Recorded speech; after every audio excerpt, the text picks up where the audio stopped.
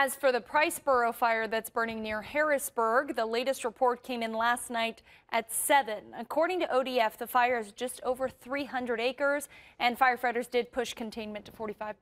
Now, a local family who runs a horse program for at-risk youth is breathing a sigh of relief tonight after a rescue effort saved their livestock from the Priceboro fire. KVAL's Jodi Unruh spoke with the family in Harrisburg to learn more about this heartfelt community-wide effort that went off without a hitch.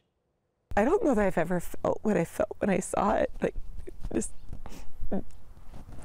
a horror deep in my gut. I knew it was a ranch.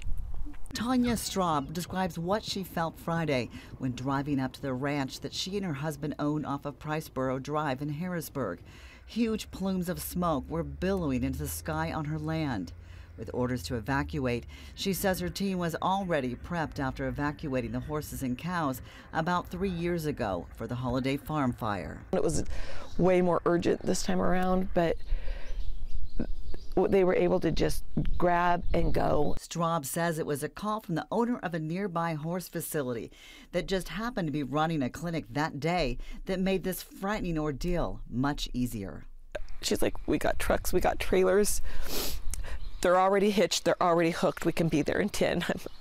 Joanna said, oh, I couldn't even hardly answer just to get a yes out. Straub says the trailers were lined up for blocks, ready to go, quickly loading up 38 horses. Another neighbor helped get 4 retired horses to a nearby pasture, along with the cows. And then this whole middle section is our property. With more than 50% of the Priceboro fire burning on their property, there are still a lot of unknowns for the Straubs.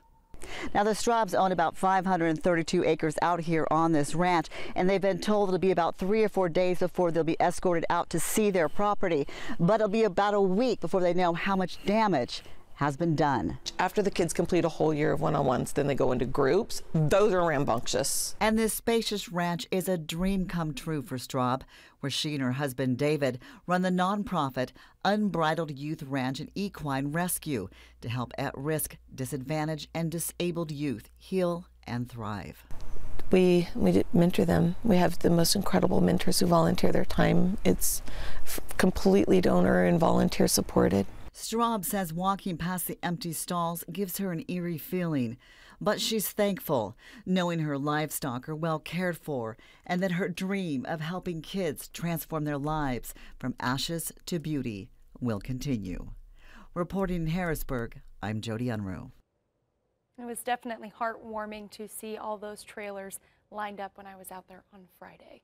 To learn more about the Straubs nonprofit, you can visit their website at unbridledranch.org. We also have a link on our website.